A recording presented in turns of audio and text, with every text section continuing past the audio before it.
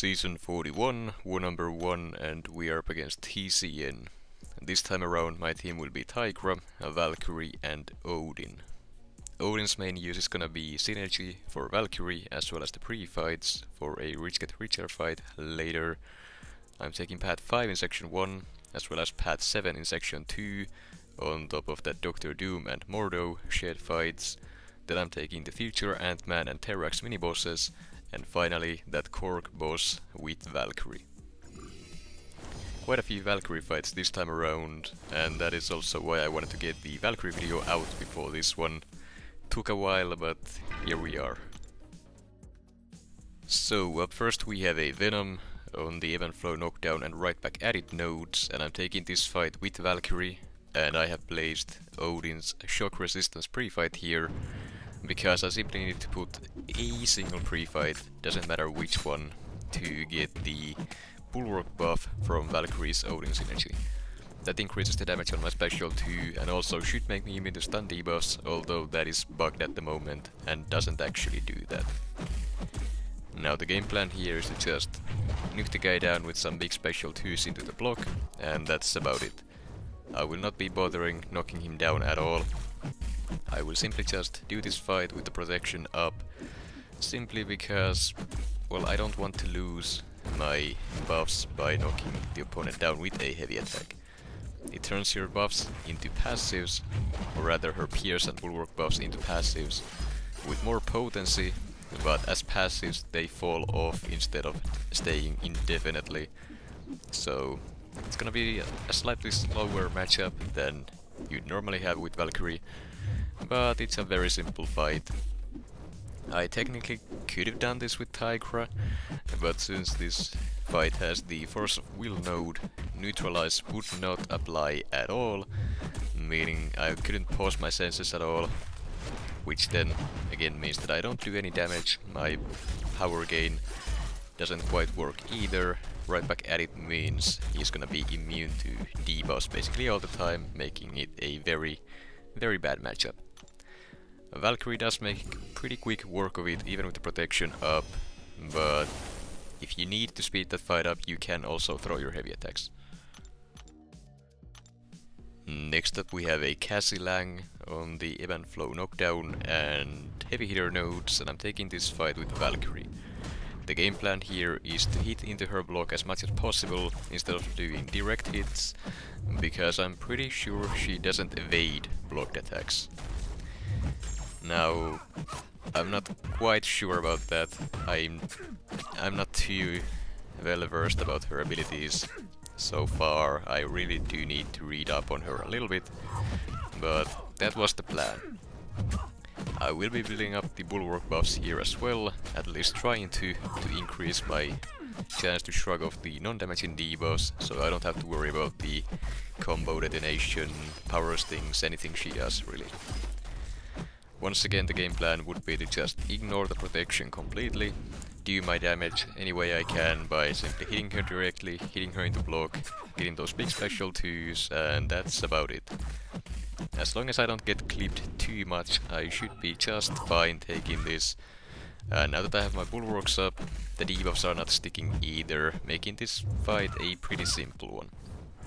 I did make a mistake here, but I did use an invulnerability boost here just in case, because this is the first time I have ever fought her in Alliance War, so didn't want to take any chances of getting comboed or anything like that and dying because of it. It ended up being a pretty simple matchup, but yeah, next time I'm fighting her I'm definitely doing some more reading of her abilities just to make sure I'm not missing anything.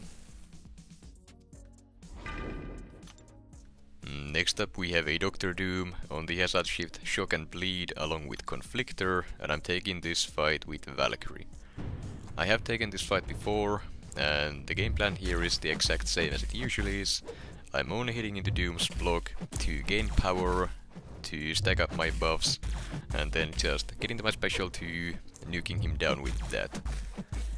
Whenever Doom uses his special 1, I do need to stay away from him for a while to wait for the aura to fall off, because any contact with Doom while the aura is up has a chance to nullify buffs, and since every Doom you're gonna be facing in Tier 1 Alliance Wars is Sig 200, if he nullifies a buff on you, he will also place a shock debuff on you, which allows him to Doom slap you as well with his heavy attack. And since Valkyrie doesn't make herself immune to stuns, only stun debuffs with the bulwark buffs, that's not something she can really avoid. So the best way to deal with it is to simply just not touch him while the aura is up. To wait it out, I use the light whiff to set up a parry walk to make Doom simply just become unresponsive. He will simply just walk towards me, chill in front of me for a bit, and then I just dex out when the AI becomes operational again, and that wastes so much time on his aura that basically 1 or 2 times doing that is enough to just wait out the aura completely. Now I did make a mistake there and hit him directly, which of course triggered a shock debuff on me, followed up by Doom slapping me in the face. Luckily it didn't do too much damage, but it was pretty annoying. But fight is almost over. It's been 2 minutes, so it's not the fastest fight, but it is pretty safe as long as you know how to manipulate the AI, at least somewhat.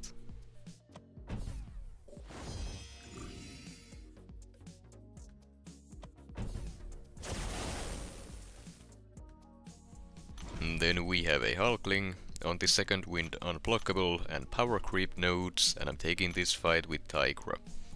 And Hulkling is very simple with Tigra on basically any node on the war map. And this one doesn't really add anything to him.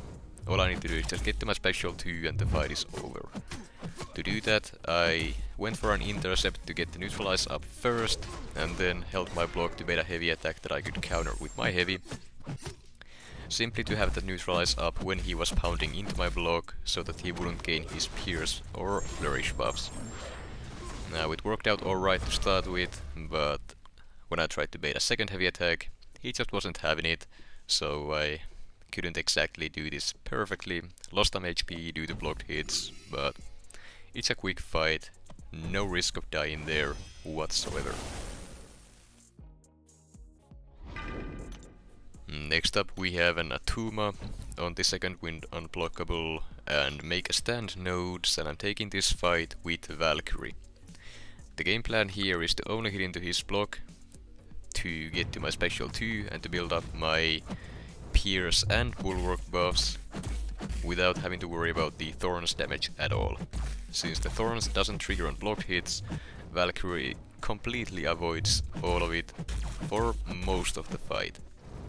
Before I drop my special 2, I will have to drop my heavy attack to remove the protection, otherwise this fight is gonna take way too long, and I'd even risk a timeout, since a 75% protection is pretty huge.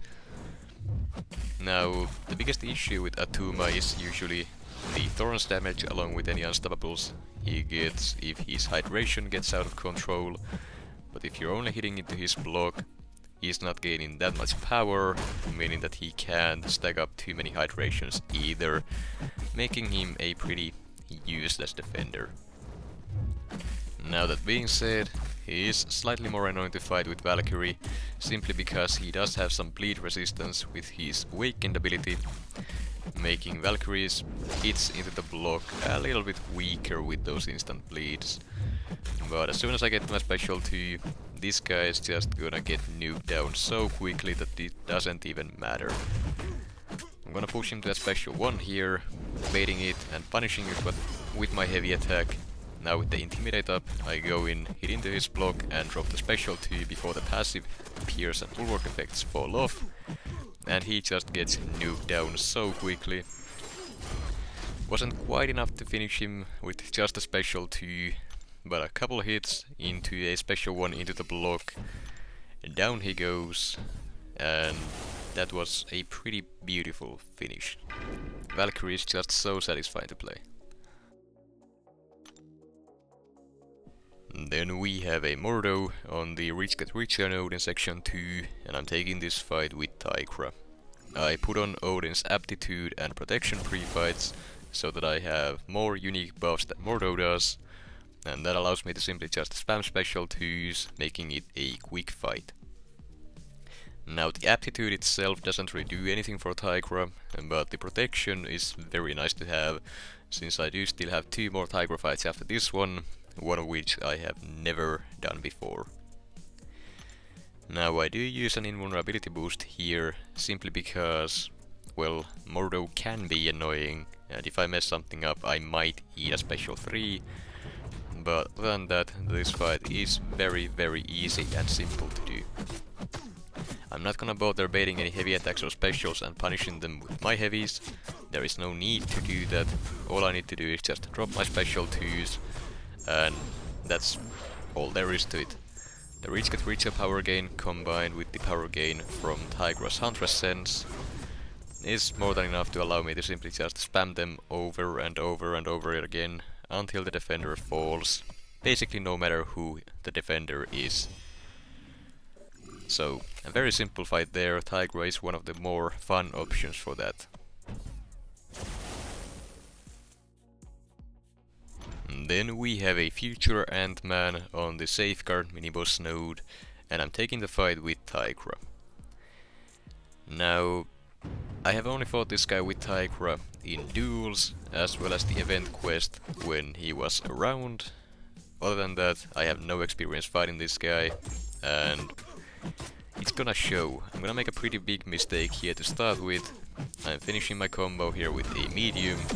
He got to his whatever that passive is called, which basically means if I finish a combo on a medium, he's gonna passively stun me. And he did. I got punished for it. Luckily not too hard, and now at this point I have the fight under control. Now all I need to do is just spam heavies in the corner, bait special 1s, punish them with my heavy attack, and that's all there is to it. The power detonation does make this fight a bit more annoying, since it prevents me from getting to my special 2s as often as I would like, and I do need to use a special before it ends, or otherwise I'm gonna take a lot of damage or something along those lines. Again, Future Ant-Man is one of the defenders that I don't really know too much about. I somewhat know what I'm meant to do against him, but that's about it. I know that as long as I play around the power detonation, I don't have to worry about what it does, and that's fine by me. Now, this fight is going decently well. I got to my special 2 here, and it's gonna be enough to finish the fight, but it wasn't clean. I definitely need to read up on him as well, and practice some more with Tigra against him, just to make sure I'm not making those mistakes again.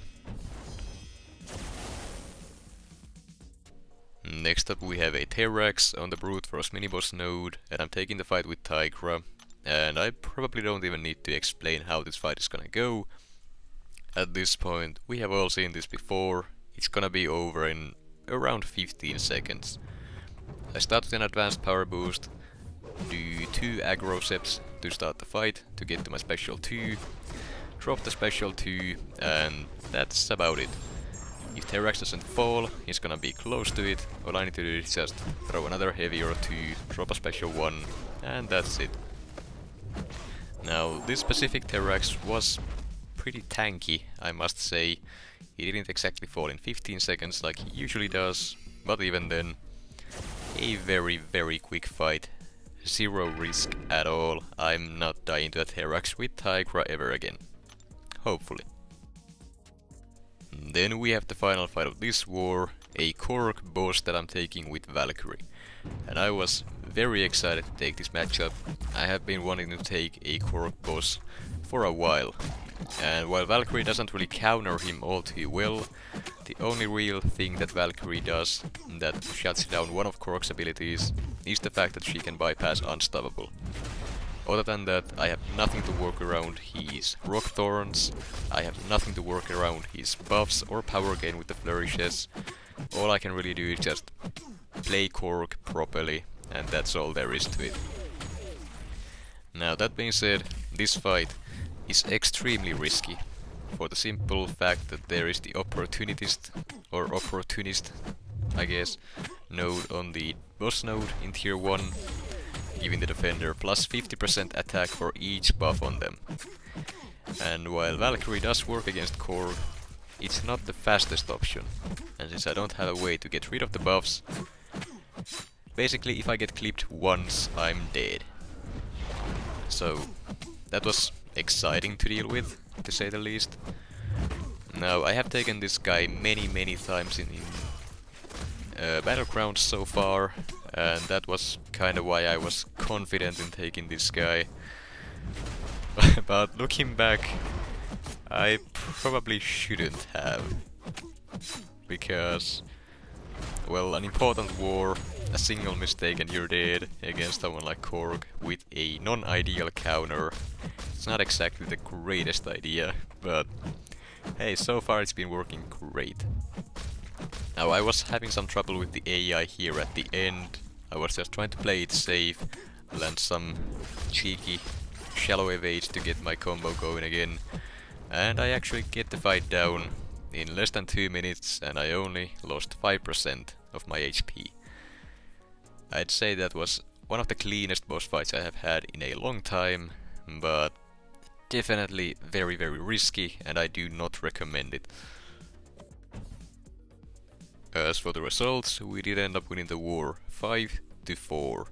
We won by a single death, and yeah, that just goes to show how risky it was for me to take that boss, but since it worked out, I'd say no harm, no foul, I guess, but